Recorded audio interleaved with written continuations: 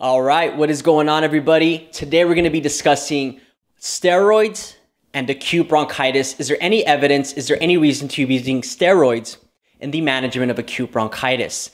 Now, this is a follow-up question regarding the acute bronchitis lecture that I posted on YouTube a while back, and we're going to get into her question, and then we're going to go over the data. So she says, I have a couple of questions. What is your opinion on giving a steroid burst to those with a cough? I have seen this done a bunch and seems to knock out that inflammation and broncospasm that perpetuates that ongoing cough. Is this due to a kind of reactive airway? All right, so we're talking about acute bronchitis here.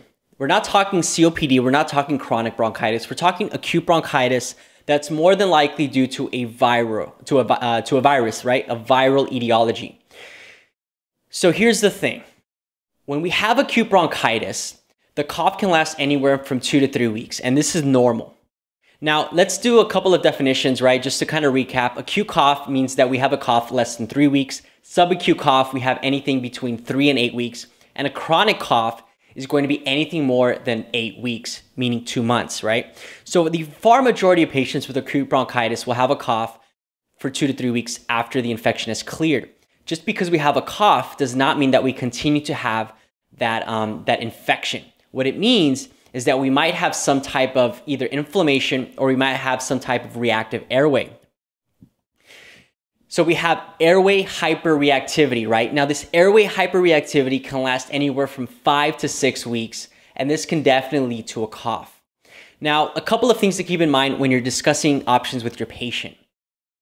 Many times I've had patients come into the clinic after a couple of days saying that their cough is not improving and or saying that their cough persists. The more you question the patients, the more you're going to realize that the cough is getting better. They just worry that the cough hasn't cleared, and they assume that because they continue to have a cough, even if it's improved, they worry that they still have an infection, and they worry that the antibiotic, if you gave them antibiotic or whatever you decided to give them, is not working.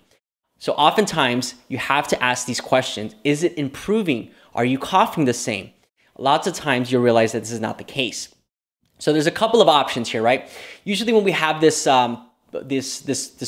cough post-bronchitis, it could be a couple of things that we need to keep in mind. It could be this airway hyperreactivity that we discussed. It could also be post-nasal drip. They renamed this term. I don't remember exactly what it's called now, but essentially post-nasal drip happens very commonly post-bronchitis.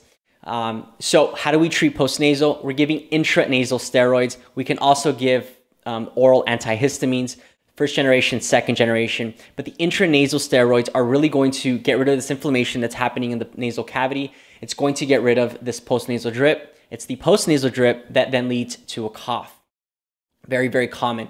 We can also have cough variant asthma that can often be mistaken. How do we treat cough variant asthma? We're going to be giving inhaled glucocorticoids. Lastly, we have something by the name non-asthmatic eosinophilic bronchitis. The management here is going to be the same, inhaled glucocorticoids, right? So following this URI, because bronchitis is an upper respiratory infection, right? Most commonly viral in nature, then we're either looking at this cough being secondary to bronchial hyperresponsiveness or from postnasal drip.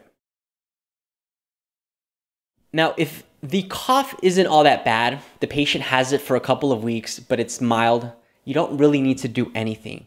It's for the patient that comes in that either the cough persists after 3 weeks or they're stating that it's affecting their quality of life. So we can consider a couple of things. Like we said, the intranasal steroids, when we're talking about postnasal drip, oral antihistamines, like we said. Now, if we don't have postnasal drip, right, then we have to consider this bronchial hyperreactivity that's secondary to the infection. Now, these are going to be treated with inhaled glucocorticoids. Prednisone, oral steroids, the Medrol dose pack, prednisone, it's really overkill. Do they work? They might, right? Anecdotally, they work. I've given them to patients. The patients seem to get better. Is it necessary? Probably not.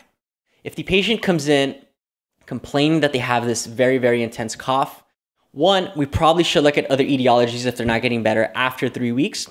Chest x-ray might be a good idea. Repeat lung exam might be a good idea. Other causes like asthma, GERD, these are all common causes of having chronic cough. So it'd be a good idea to look into this. But if everything posts this bronchitis, this bronchial hyperreactivity, then I would say instead of giving oral steroids, then a good option would be to do inhaled glucocorticoids, right? So we're looking at things like budesonide, which is the same treatment, same management for those patients with asthma.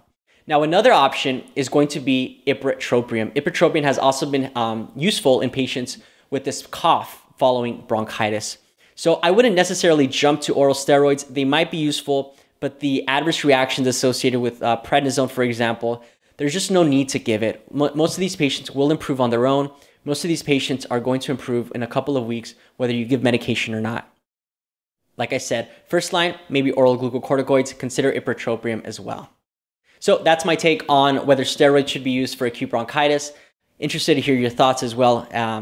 If you like this, please like. This lets me know that I should be putting out more things of this nature. If you're not subscribed, please subscribe to the YouTube channel. Please subscribe to the podcast. This way you guys continue to get these lectures. This way you guys continue to help me with your feedback. Thank you guys so much. I really appreciate you, and we'll talk soon.